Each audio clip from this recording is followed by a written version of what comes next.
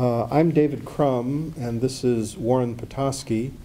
And Warren, we've known each other since your great-great-grandfather's statue was dedicated in Michigan. He was a famous Native American leader in Michigan. And for the past year or two, we've been working on preparing your memoir called Dancing My Dream. And you are part of Odawa. Some Americans will have seen that spelled like Ottawa, but it's Odawa, you would say, and Lakota. And your wife, whose story also appears in the book, is, what are her nations?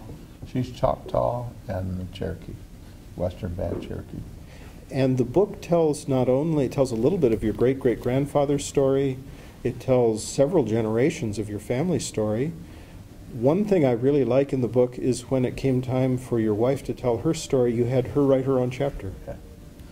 It was scary. The book, I pray, is a legacy that is passed on for people to read, not only Native people, but non-Native people, and see, look through this small window and see who we are.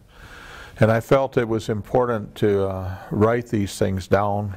And I had archived a lot of notes and things I shared with David at one point. And that's when David encouraged me to consider writing this book. And we entitled it Dancing My Dream, because that is one of my tribal names, is Namadam Nimwe.